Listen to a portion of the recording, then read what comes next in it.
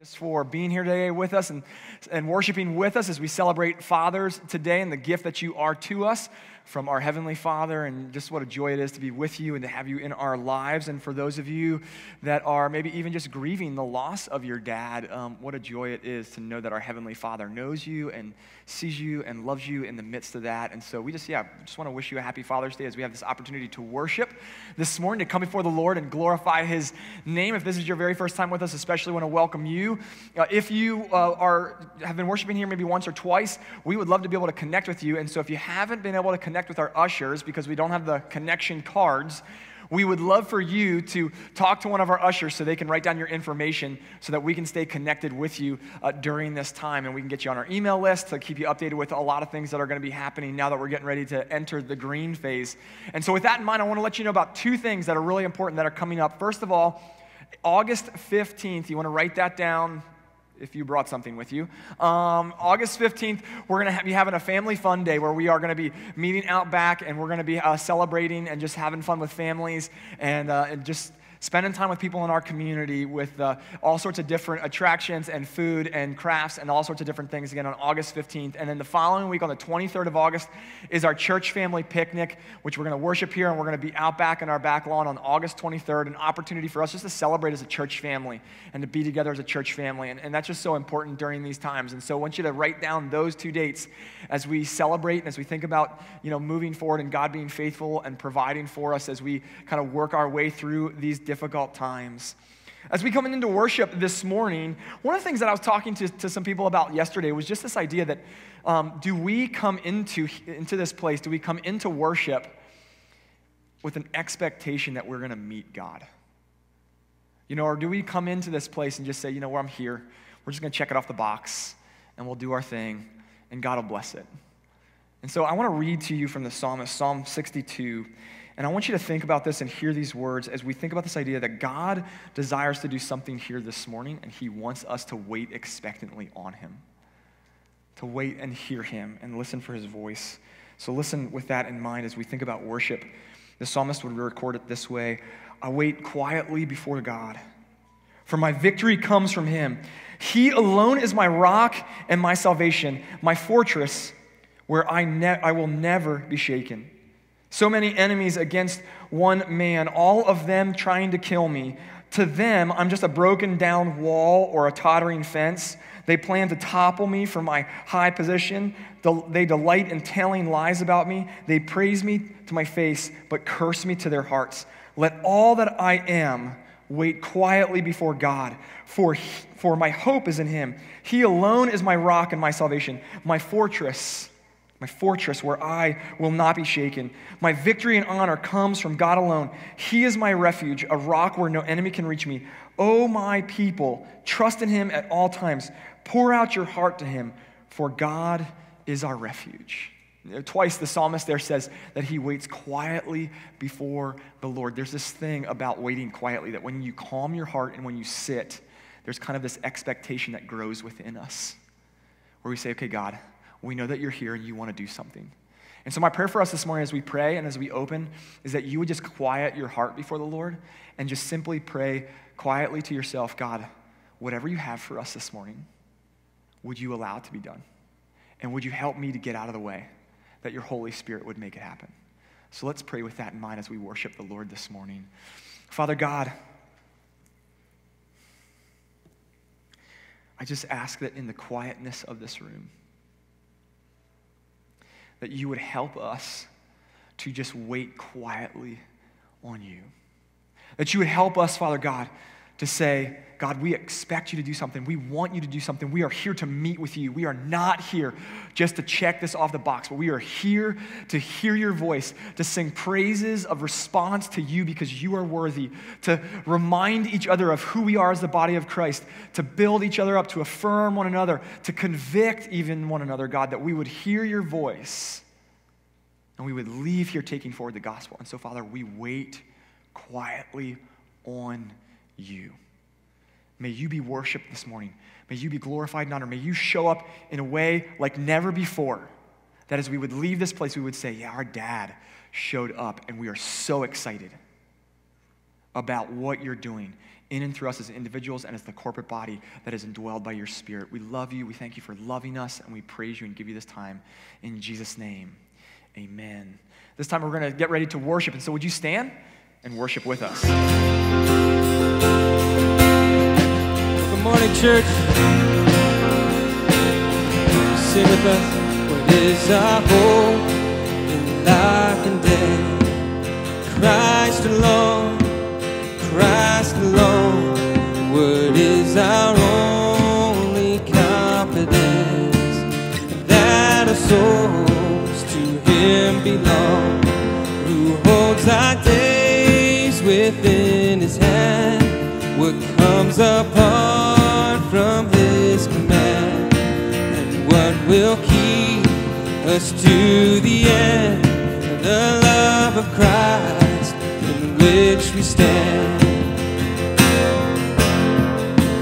Oh, sing hallelujah, our hope springs eternal. Oh, sing hallelujah, now and ever we confess Christ our hope in life and death.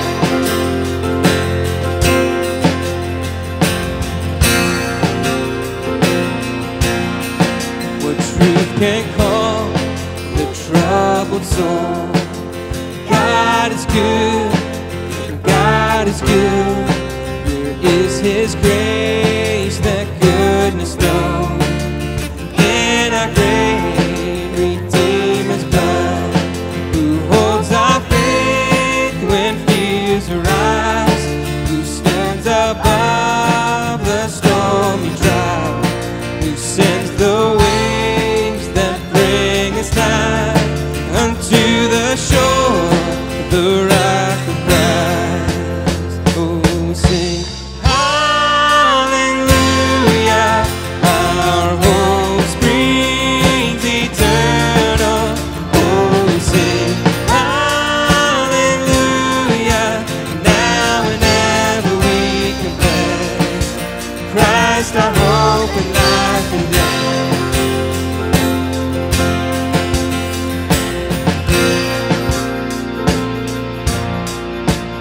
To the grave, what will we sing?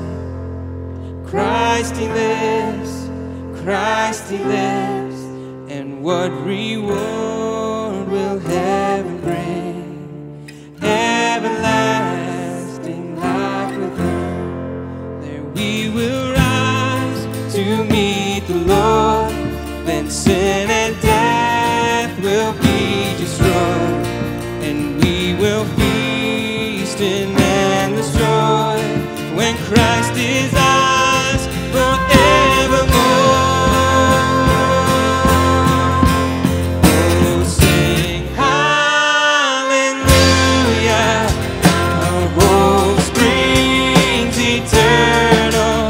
Oh, sing hallelujah, now and ever we confess Christ our hope in life and death.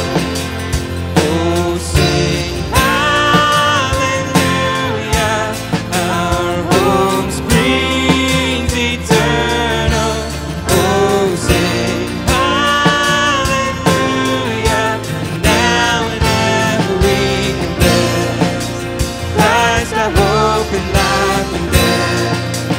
Now and ever we confess Christ our hope in life and death. Amen.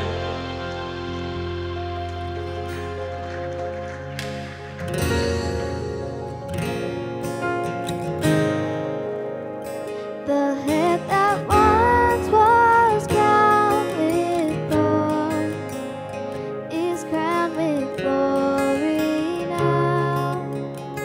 The Savior knelt to wash our feet. Now at His feet we bow.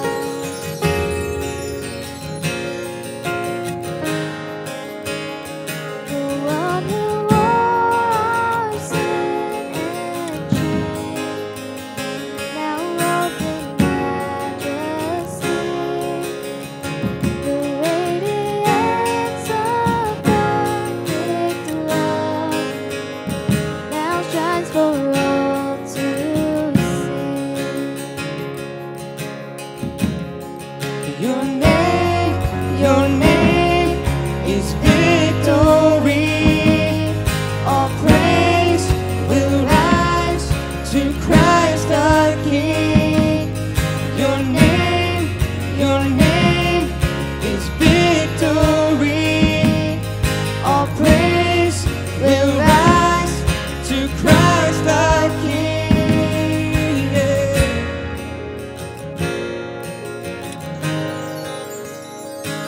Fear that held us now gives way To him who is our peace. His final breath upon the Cross is now alive in me. Your name is victory. All praise will rise to Christ our King. Your name is victory. All praise will rise to Christ our King. By your Spirit I will rise From the ashes of of defeat. The resurrecting King is resurrecting me. In your name I come alive to declare your victory.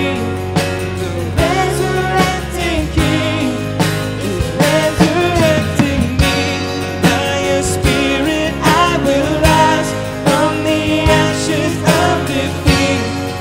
The resurrecting King is resurrecting me. In your name I come alive to declare your victory. The resurrecting King is resurrecting me.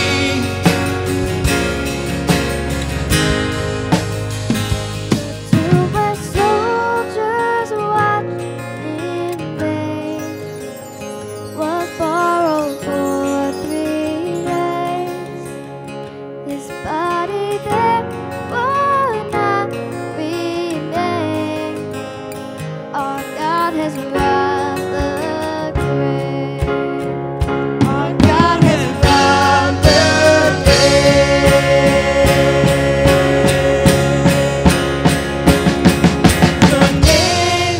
Your name is victory.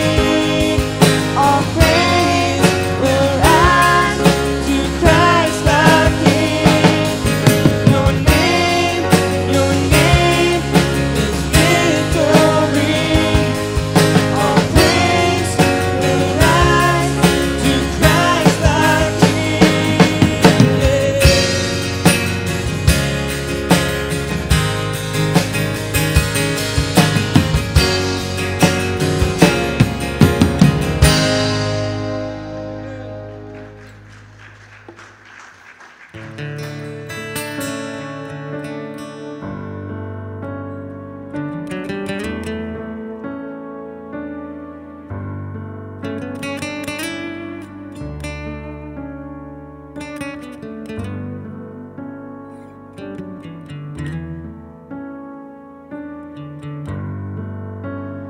I hear the Savior say, thy strength indeed is small. Out of weakness watch and pray. Find in me thy all in all. Jesus paid it all to him I owe. Sin had left a crimson stain, he washed it white as snow.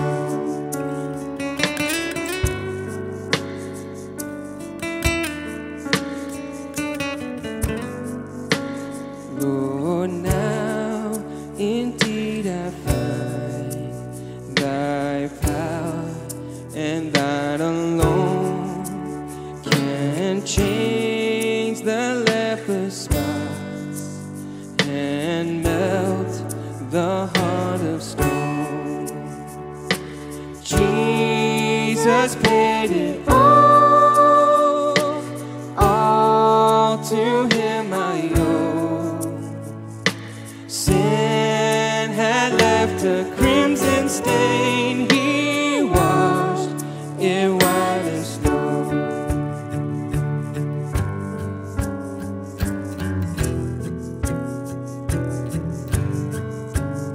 Oh, praise the one who paid my debt and raised this life up from the dead. Oh, praise the one who paid my debt and raised this life up from the dead. Oh, praise the one who paid my debt and raised this life up from the dead. Oh, praise the one who paid my debt and raised this life up from the dead.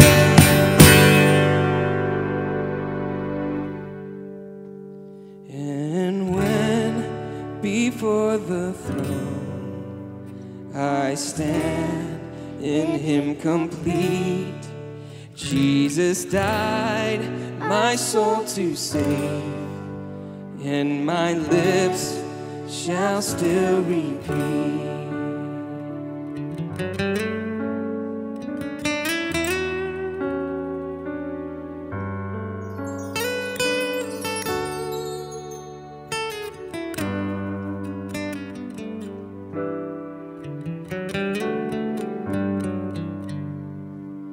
Heavenly Father, we come before you with just lifted hands. We come before you just giving you all the glory and the praise through these words that we have sung. Father, we are grateful that you paid my debt. We're grateful that you paid everyone here and those that are listening. You paid their debt. Lord, how grateful are we? How grateful is this heart that you poured yourself out for us, that you showed love unconditionally, no strings attached, that you still thought of us and went forward on that cross. So Lord, we declare today, Lord, that we lay down our own very lives, Father, to live fully for you. We live all out for you. Lord, now's not the time to slow down. Now's not the time to just relax. Lord, now's the time for us to live all out for you. So Lord, today, through our songs and through the spoken word, Lord, we declare that we live for you and that we are grateful that you have loved us. So Lord, meet us now in this moment when we hear your spoken word, that it would penetrate the hardness of our hearts, would reach deep, that when we leave this place, we will leave differently and we would live differently.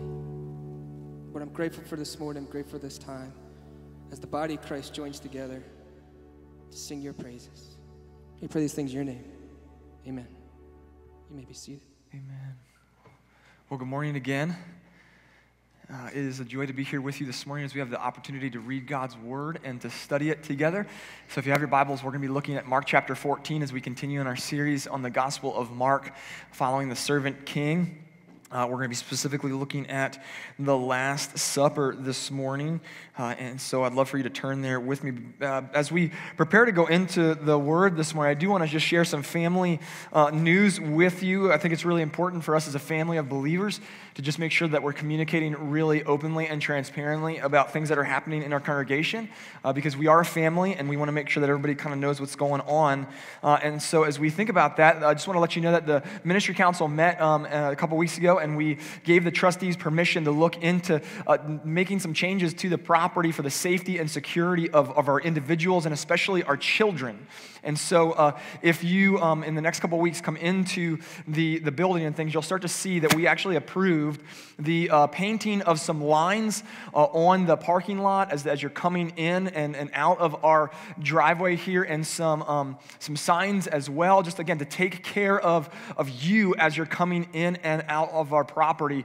You may not know this, but throughout the week, people love to use our parking lot as a shortcut. I think they're gaining like probably 3 seconds, and I recognize that 3 seconds to some people is really important, but they're not gaining a whole lot of time, but yet they're still using it. And so our desire as a leadership team is to say to our people, look, we love you, we love your kids, and we just want to take care of you. And so you're going to see some changes as far as directional arrows in our driveways and some signage to just say no throughway. We're not going to say private property because we want to make sure that our people realize and our community realizes like this is a place for everyone to come and meet the Lord and to be able to worship with us. One of the other things you're going to see is over here between the parsonage and the Hildebrands house is we actually approved the installation of a speed bump because I don't know if you know this, but between the Hildebrands and the Kirks who lease our parsonage, there's 9 kids, okay? And we love those 9 kids, and we love the kids that don't even live on our campus and run around and do these things. And so we need people to slow down, and one of the ways that we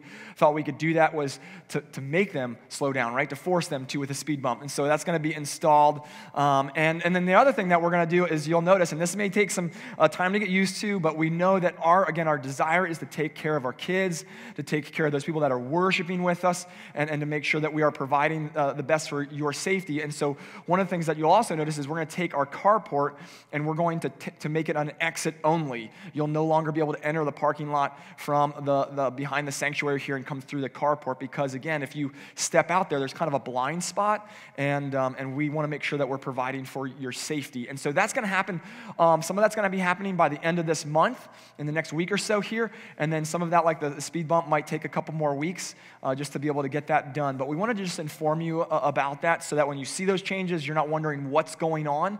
If you have concerns about that or you have questions about that, I'd love to talk with you and try to give you some of the rationale behind that and try to help you understand that.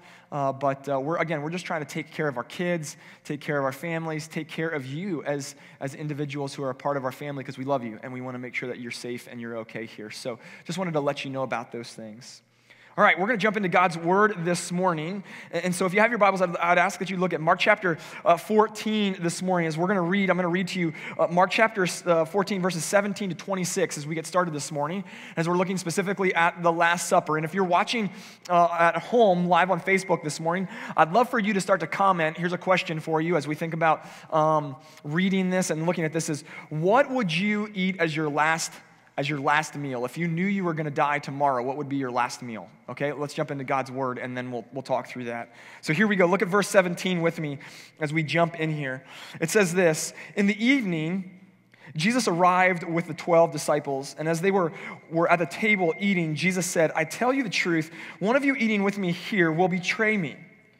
Greatly distressed, each one asked him, 'Am I the one?' He replied, 'It is one of you 12 who is eating from this bowl with me, for the Son of Man must die as the Scriptures declared long ago. But how terrible it will be for the one who betrays him.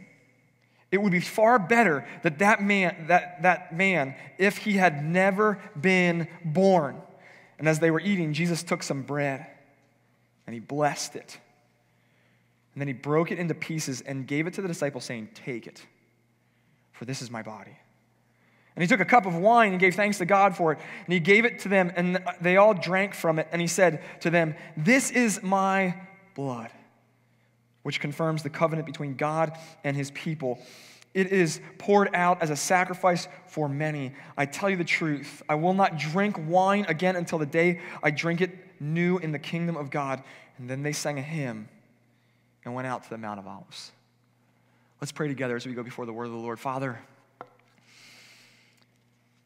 our prayer this morning is that we would hear your voice. And Lord, I recognize today as a day where we celebrate dads and we celebrate just family in general. And a lot of us might have things on our minds that are going on for later today. And I just ask, God, that you would calm our hearts. You would calm my heart, God. That you would help us to hear your voice, Father. We recognize that you indwell us who believe by your Spirit. And so help us now, Holy Spirit, as you indwell us as individuals and as a corporate body, that we would hear your voice. That we would not be distracted, but that we would really dig into your word and examine our own lives through this, the truth, Scripture, your voice. and that we would then respond in obedience and worship and gratitude to a God, to a Father who loved us so deeply, he sent his one and only Son. And so speak to us, we pray. In Jesus' name, amen. Amen. Well, this morning, as you're thinking about that, what would you, if you knew that tomorrow was your last day, what would be your last meal? I mean, what we're reading this morning is called what? It's called the Last Supper, right? Like, did you ever think about that? Like the fact that we call this the Last Supper, not many people sit and think about this idea that, this is actually Jesus' last meal, right? This is his last meal. So if you had to choose what would be your last meal, what would you pick to eat as your final meal? If you go and Google that, you'll actually see articles written about the, people that are living on death row and how, if you don't know this, that if you live on death row and you're going to be executed, that you can actually choose what your last meal is. And some people chose like things as simply as like a small piece of meat and an olive, all the way up to like a lobster and all sorts of different other things, right? Because they have the ability to choose. What would be your final meal if you had to choose? For me, it's really easy. I'll be real honest.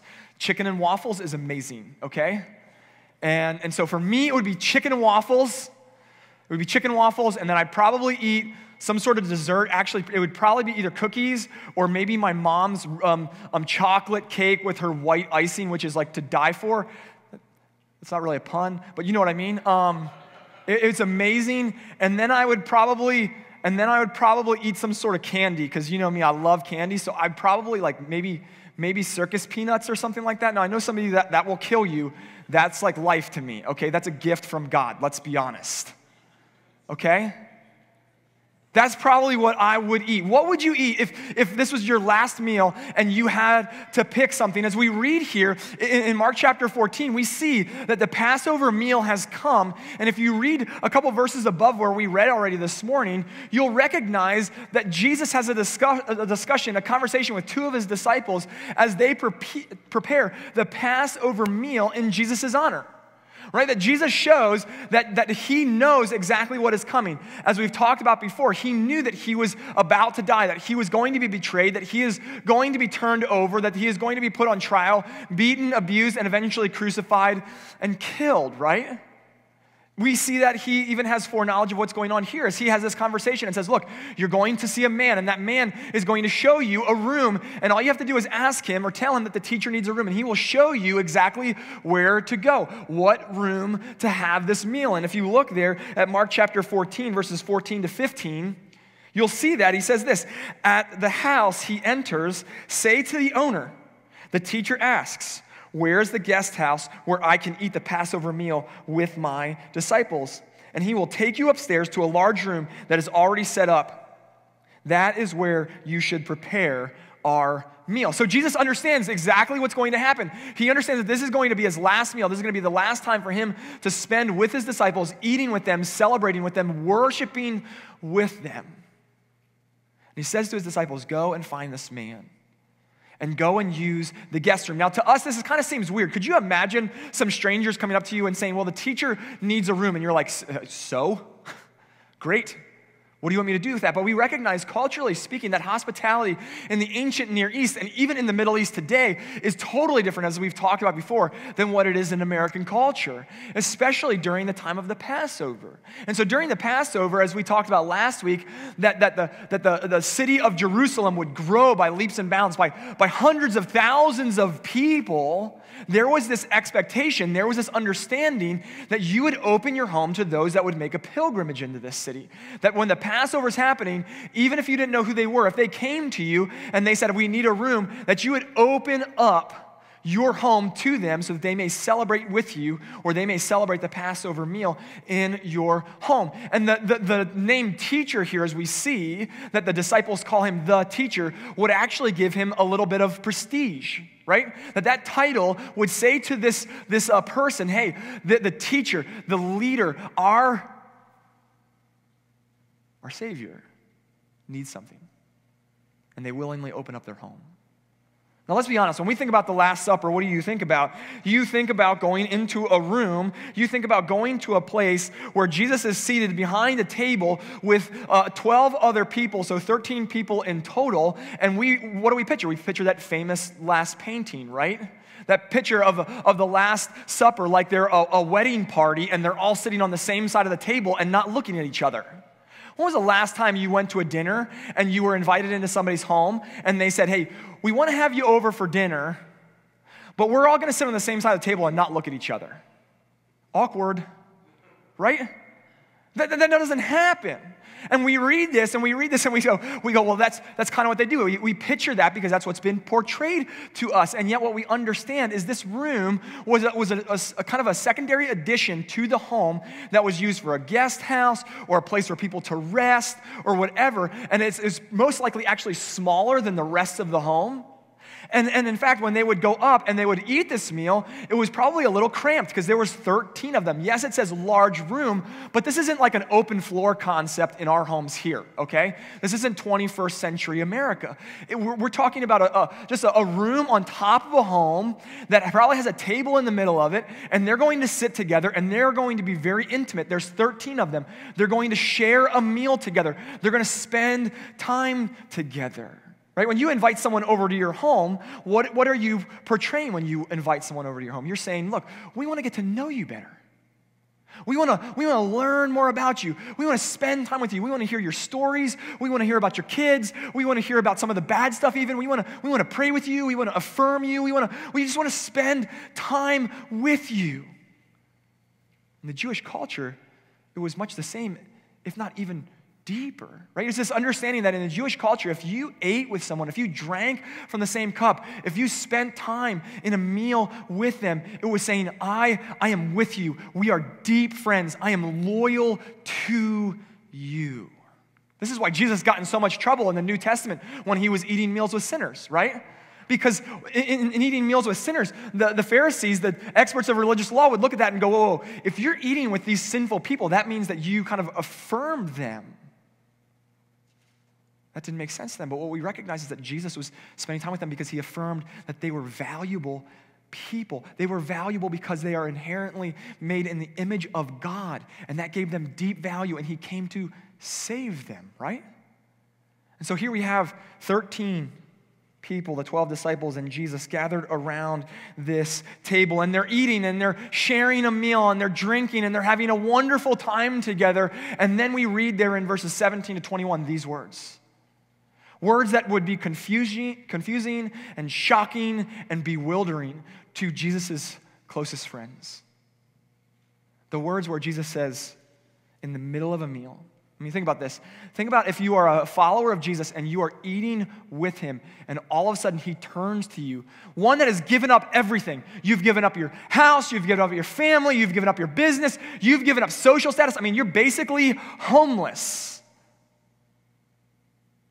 And Jesus looks at you in the middle of a meal when you're probably having a great time and says, one of you will betray me. What, Jesus? Are you kidding me? That's why we read here, again, if you turn there with me, we read there that as he says that, they're like, what? What is going on there, Jesus? Jesus, are you kidding me? That's why we read there, all of them. Every single one of them is sitting there in their own hearts and then eventually out loud looks to Jesus and says, Jesus, am I the one? Jesus, is it me? Am I the one that's going to betray you? Have you ever gotten in trouble or at least been called before someone where they're like, look, we have an issue, and you didn't see it coming at all? What goes through your mind? Please rule me out of this. Just please, I'm begging you. Help me see this just as I'm just a witness. He's not actually talking about me. If we look at the Greek of this account, what we see is it's actually in the negative form when they say, is it I? Is it me, Jesus? It's this understanding that disciples are just begging the Lord to say, can you rule me out, please? Can you just affirm in me that it's not me, that I am not the one? They're trying to save their own skin here. Right? Like, can you just please tell me right now that this is not, I am not the one. Please, Jesus, is it me?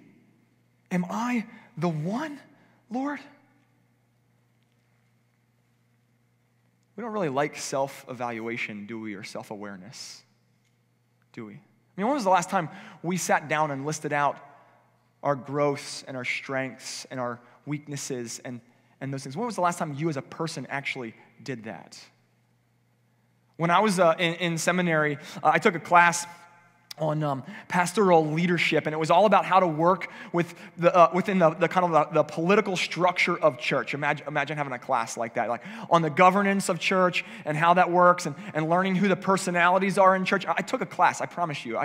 Pastors, they do lie, I'll confess that, but they try not to, right? So we took this class, and we learned how to work through and talk about this. And one of the things that we had to do is we actually had to write out this survey and hand this survey to people around us. And it was all about self-awareness, learning more about who I am as a person. You want to talk about feeling awkward? Feeling totally exposed. So I was a youth pastor at this time, and so I think it was like 20 different people that I had to hand this out to, and so I picked 20 different people from all different age groups, some parents, some leaders, all of these different things from this church that I was serving at. And I remember getting those back, and some of them reading them, and a lot of them just being like, yes, like I'm doing a good job, right? And reading it and being like, this is awesome. They actually like me. Can you believe this? These people actually like me. And I can remember just being totally affirmed, but then I can also remember turning other ones and hearing things like, well, he dresses like a youth member, so I guess that's okay. You talk about cutting to the heart and starting to question, like, is that okay? Am I all right? Are they questioning? Do they not think I'm responsible enough? Or hearing one that said, I think he really struggles with distraction, that when I talk to him, he doesn't really look at me. I feel like he's got 100 things going on in his mind and he's not really listening to me. Those aren't fun things to hear. I mean, you would talk about just feeling broken and questioning, okay, God, what is going on? And is that really me? I mean, we don't like to be self-aware to the point where it actually hurts, where it's painful. And yet, can I confess to you this morning that when I heard those things, it made me evaluate who I am and start to kind of make changes and realize that I am one of those people that is constantly having things run through my mind, that when I'm talking, I need to sit and stop and go, okay, good Lord, help me to be present with this person right now. That I wouldn't be thinking about the to-do list of things that I have to do the rest of the day. That I wouldn't be considering all of the things that haven't gotten done yet, but that I would be actively present with this person right now. You see, as we read this narrative and we hear this understanding of Jesus saying, one of you will betray me, and they all question, is it I, Lord? They're questioning it because in their hearts, they're not sure. They're not self-aware enough to say, am I really going to stand firm in my faith? And Jesus understands exactly what's going to happen, because what? If we read down just a little bit further, what does he say? He says down just a little bit further in that passage that all of them will actually be scattered and leave him. They will desert him. That even Peter, this brash guy who actually lops off the ear of one of the soldiers and says here in this narrative, says, actually Jesus, no, if everybody else deserts you, I will stay with you. I will go to the death with you. And he's like, Peter, come on. You're actually going to deny me. You're going to say that you don't even know me. Do we come to this recognition, or have we ever just sat before the Lord like these followers of Jesus and asked this question, Lord, is it I? Is it me? All throughout this series, we've talked about the difficulty of faith and the struggle of faith and our need to recognize that persecution and suffering and difficulty is a way of life as followers of Jesus Christ. But when was the last time we actually sat down and said, am I completely sold out that I'm willing to suffer like that? When was the last time we willingly sat down and became so self-aware that it was our sin that drew Jesus to the cross? It was ours. And we are now called to remain faithful and steadfast no matter the cost. We must always ask this question, Lord, is it me? Is it me, Lord? Have I done this to you? And let me tell you, when you do that, it's not fun. It's not easy, because two things will happen. One is you will hear the words, yes, it is you. The Holy Spirit, I believe, is working in your heart and moving in your heart and convicting you of your sin. We look at conviction as if it's a terrible thing, but it's actually a wonderful gift from the Holy Spirit. That if we truly sit down and consider this question and say, is it me, Lord? Is it I? Have I turned away from you? You will most likely hear, yes. That we live in a day and a culture where our lives at times confess to the people around us that maybe we aren't even following the Lord. I mean, when was the last time you had somebody come up to you and say, what makes you so different? Are we self-aware enough to recognize that for many of us, myself included, we shy away and we live our lives as if we're like everybody else? Is it I, Lord? Is it me? God's desire is for us to ask that question. And yet when we ask that question, come to this realization that although we hear yes, there is also a kindness in that voice that says yes, but you are loved and forgiven and redeemed. That even Peter, who denied the Lord and walked away from the Lord and said, I don't even know him, sat on a beach with his Savior after the resurrection. And Jesus says, Peter, do you love me? Of course, Lord, I love you. Then lead my sheep. That when we hear yes and that conviction, we don't want to shy away from it. We want to run into that conviction because the Holy Spirit is moving and working and reminding us of who we're called to be.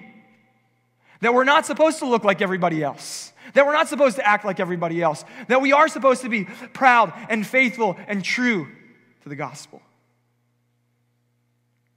And that when we have fallen, he says, I love you. I've forgiven you. Go take care of my people now. Be who I have called you to be. You see, that's the beauty of the second portion of this scripture, is that we then have this calling on our lives to be reminded of our salvation, of who we are on a daily basis, that we would live truly for him. So look there with me at Mark chapter 14, verses 22 through 26, as we look at the communion meal, right? As we look at the Lord's Supper, the sacrament that the Lord inaugurates for the very first time with his disciples. It says this, as they were eating, Jesus took some bread and he blessed it. And then he broke it in pieces and gave it to the disciples, saying, take it, for this is my body.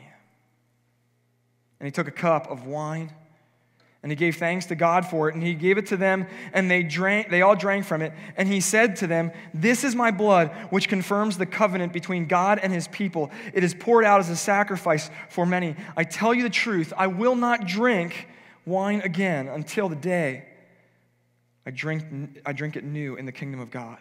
And then they sang a hymn and went out to the Mount of Olives.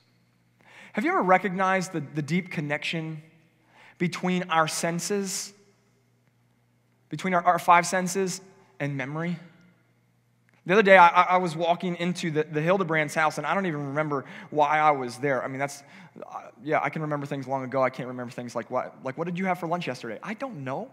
But do you realize like how closely these things are tied to deep memory? So the other day, I was walking into the Hildebrand's house, and as I walked in, there was this song playing. This song was by a guy named David Gray. Now, I don't listen to David Gray. I listen to Christian music and country music, both of which are a gift from the Lord, I promise you. Okay? And I was listening to this music, and as soon as I heard it, I was back in my dorm room at Penn State.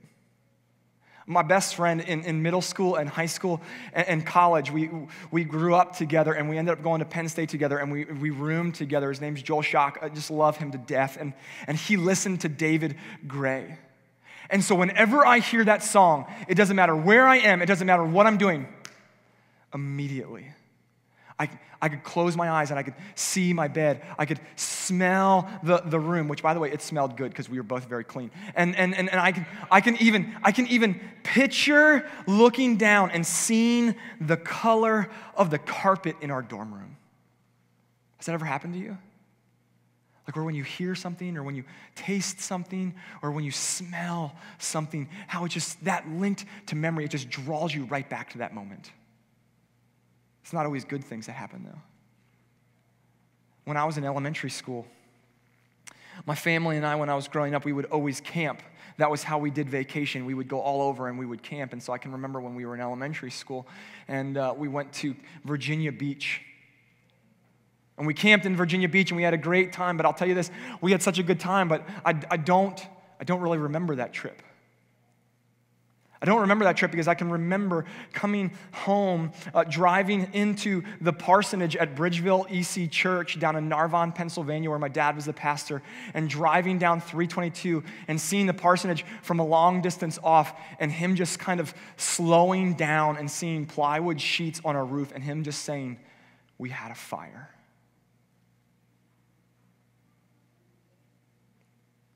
And walking into those rooms.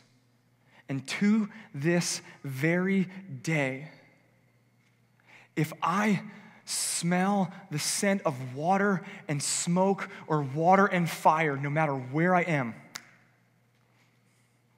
I remember walking into my room and everything just being gone. I remember seeing my dresser as a pile of charcoal about a foot high. I remember seeing my Eagles helmet. You remember those Eagles helmets that back in the 90s you bought your kids and they would run into each other like idiots, right? Like I remember seeing my Eagles helmet as just a flat cake of melted green plastic, because everything that my brother and I, who shared a room, it was gone. It doesn't matter where I am. It doesn't matter what's going on. As soon as I smell it, I'm right there. You see, that's what the Lord is doing here.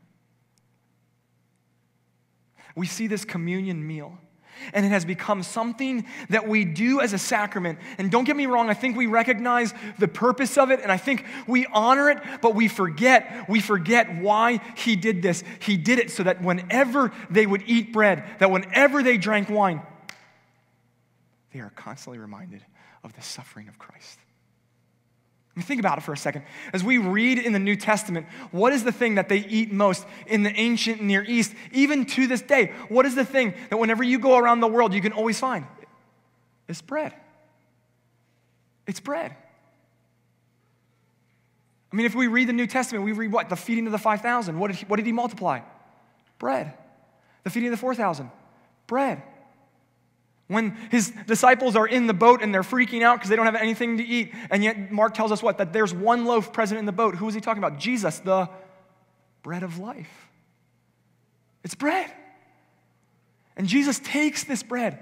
He takes this bread and he prays over it. He blesses it. We often read this idea that he blesses bread, and we're like, what does it mean? What does that mean when it says he blessed the bread? What he means is that in Jewish culture, when you would eat, there was this constant blessing. There was this constant prayer that you would recite. And so when we read this, what we read is of Jesus blessing it and praying this prayer that was known by every Jew, that as you would eat bread, you yourself, your family, you would pray this, and they still do it to this day. The prayer is this: praise be thou, O Lord our God, King of the universe, who causes bread to come forth from the earth. Jesus takes this bread, this substance that they see every day, they eat almost every meal, he takes it and he holds it up and he says, praise be you, God, King of the universe, who brings forth bread from the earth. And he breaks it, and he hands it to him, and he adds to it, and he says, but this is my body. This is my body, which is going to be beaten and bruised and whipped and eventually put to death. Here is my body. That word that we read there, this is my body, is actually literally translated, this is me. This is myself. Jesus says, when you break bread, may you always be reminded that when you hear the crack of that bread, when you smell the scent of it, may you constantly be reminded, taken back. Jesus suffered for me. He gave his life for me. He gave up his body for me, that I may never forget. Then he took the wine. He prayed a blessing over it. Praise be thou, King of the universe, who brings forth the grape or juice from the earth. And then he hands it to him and he says, "This is my blood. This is my blood, which is poured out for the forgiveness of your sin, that the forgiveness of your sin, that confirming a new covenant between God and his people, that all who claim my name are covered in my blood. Your sins are forgiven. There is no more need for sacrifice. There is no more need for all of these things. I am finished. It is done. You are taken care of." That every time you would drink that wine, you would smell that scent. It would come back. That's why when we read the epistles, the letters in the New Testament, what does Paul constantly say? And others, that whenever they meet together, they break bread. And they share in the Lord's Supper. Why? Right back there. That they would never forget the salvation of their souls. That when they smelled that bread and heard it crack, and when they tasted it on their lips, they were immediately drawn back to that memory of their Savior saying, "I'm going to die for you. I'm going to die for you." We often read this, and I think we look at Judas and we're like, well, if Judas didn't do that, no, Jesus was going to die no matter what. Why? Because it's the work of God the Father. It was going to happen because we needed to be saved, and it was the way to save us. It was the way to make a way for us to have a right relationship with the Lord Jesus Christ, with God the Father. This was the way. Jesus is saying to Judas, you don't have to do this. There is another way. It's going to happen either way. And praise God that it did happen, because if it didn't happen, we wouldn't be sitting here. But may we as the people of God never forget our salvation. We go through the day and we go to the bank and we go to the office and we play with our kids and we do all of these things. And how often do you simply stop during the day and just go, "Jesus, thanks for my salvation"? If I'm completely honest, confession time, it doesn't happen often. Jesus ties this to the bread and juice, something that would always be used in his culture, so that every day, multiple times a day, when they would crack that bread, Jesus died and suffered for me. And the only reason I have life, the only reason that I'm being used is because of his suffering, is because of who he is and his willingness to give his life for me. Oh, people of God, would we never forget the gift of our salvation? That whether it's as silly as it sounds, that even today, can I just confess to you, I longed, as I was writing this sermon and researching, I longed to be able to just serve you communion and go, well, we remember as the people of God.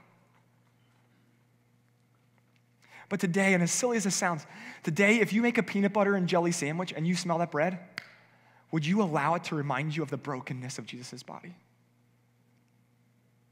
That when you settle down and you have a glass of juice in the morning or whatever it may be, may you smell it and, Jesus, you poured out your blood for me.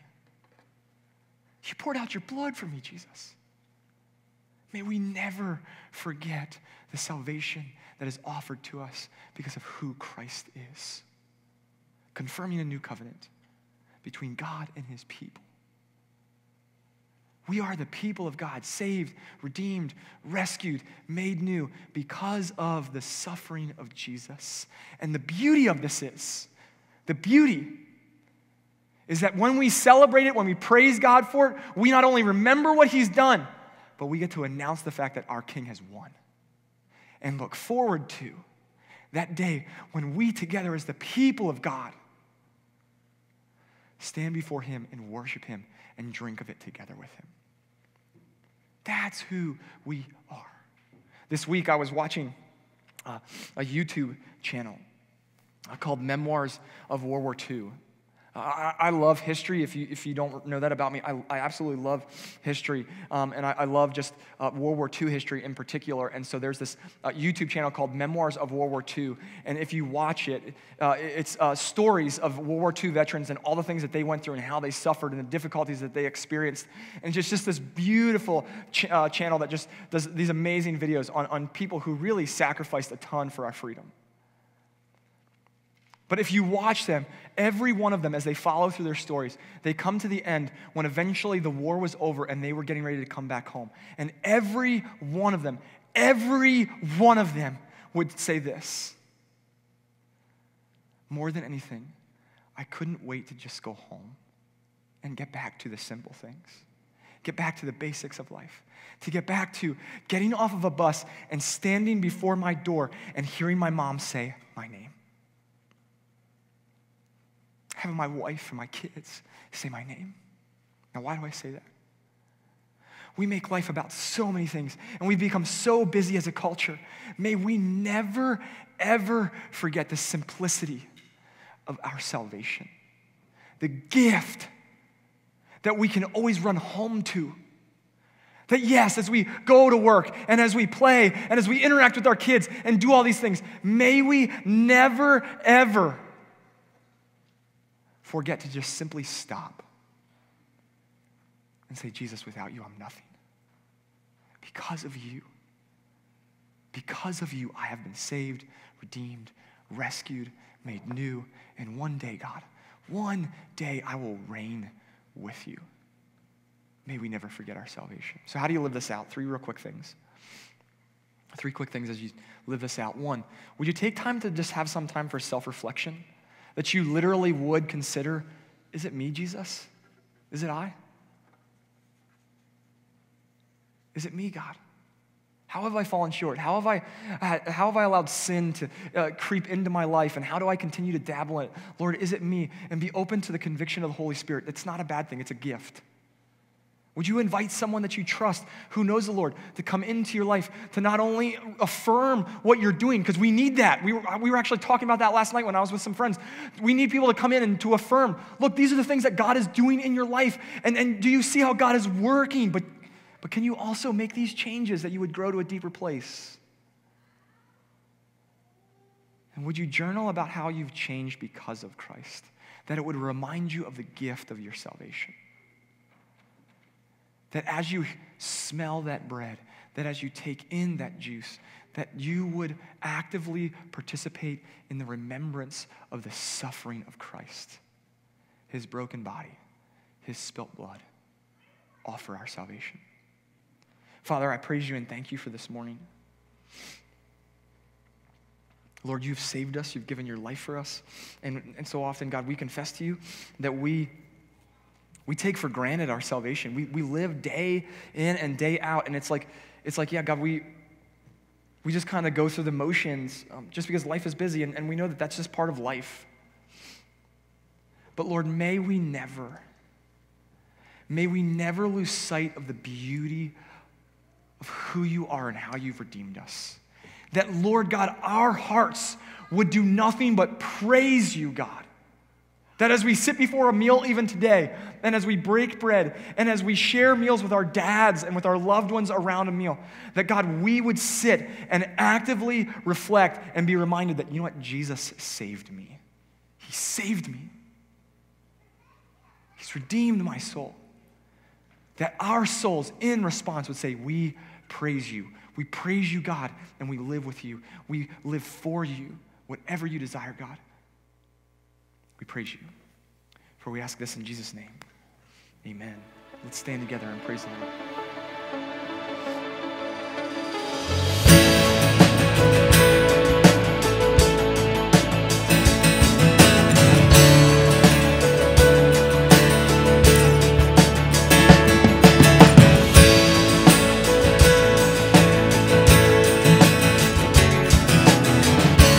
Church, let's celebrate.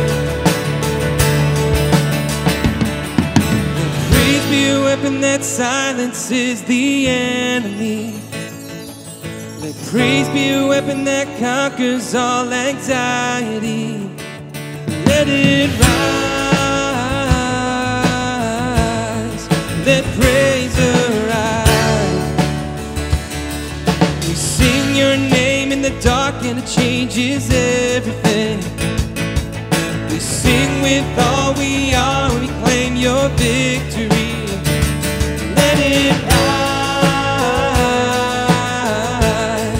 let praise arise. We'll see you break down every wall. We'll watch the giants fall. We'll work the survival. We praise you. The God of breakthroughs on our side.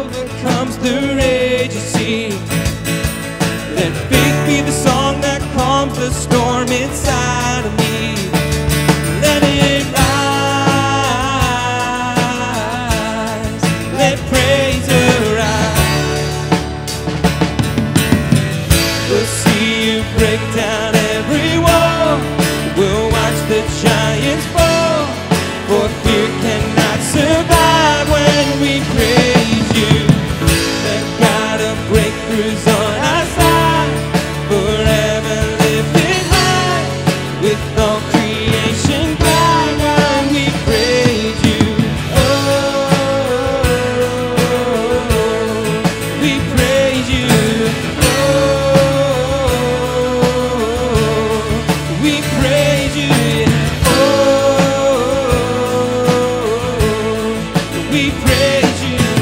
Oh, we praise you, yeah.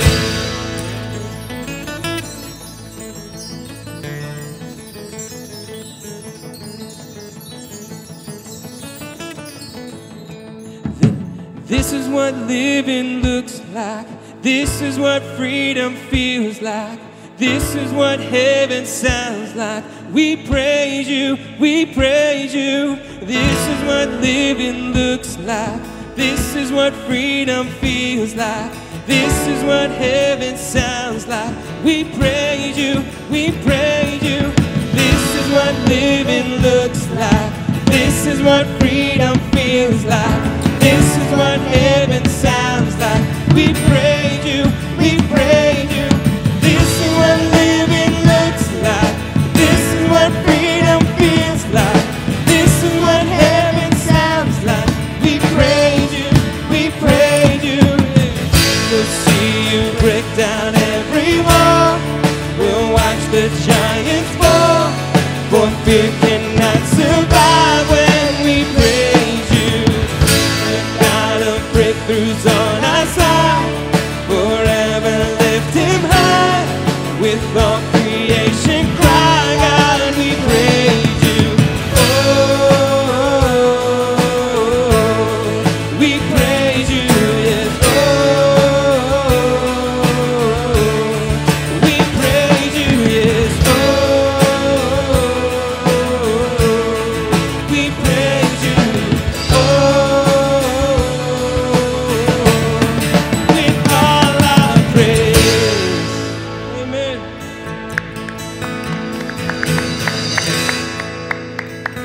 My prayer for you today is that you would praise the Lord, that you would never forget. That no matter what's going on in your life, that no matter how busy life gets, that no matter how crazy the day gets and your kids are kind of driving you nuts at times and those sorts of things, that you would be constantly reminded of your salvation. That you would constantly remember the suffering of Christ. This beautiful image of the love that our Father, our Dad, has for us as children. Father, we praise you and thank you. We praise you because of who you are and how you've redeemed us and saved us and made us new. And God, we just beg of you, Lord, today, even as we celebrate our dads, that you would help us more than anything to celebrate you, our Heavenly Father, Abba, Daddy, the God of all creation, who saw sin and brokenness and his children who desperately needed to be saved. He sent his one and only Son, who would give his life as a ransom for many. God, help us to celebrate our salvation today and every day, singing praises to you, our God and King, that your name would be glorified and that others, God, as we praise you, would know you and love you and be redeemed. For we ask this in Jesus' name. Amen. Thanks for worshiping with us. We pray you have a fantastic day. We are going to ask you to sit at this time, and our ushers will be there in just a second to dismiss you. Have a fantastic day.